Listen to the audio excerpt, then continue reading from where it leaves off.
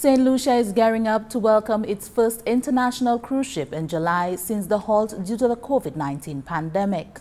The Ministries of Health and Wellness and Tourism, and by extension the Government of Saint Lucia, are actively engaging in discussions with cruise industry officials on the safe return of the cruise sector to Saint Lucia. Chief Medical Officer Dr. Sharon Belmar George explained that a model similar to that used in the tourism sector is being considered. And the model we are looking at is quite similar to that used by the tourism sector, where it will be a bubble, quite different to what is regularly seen with the cruise sector being able to freely roam. So they would be allowed to go to approved sites and attractions.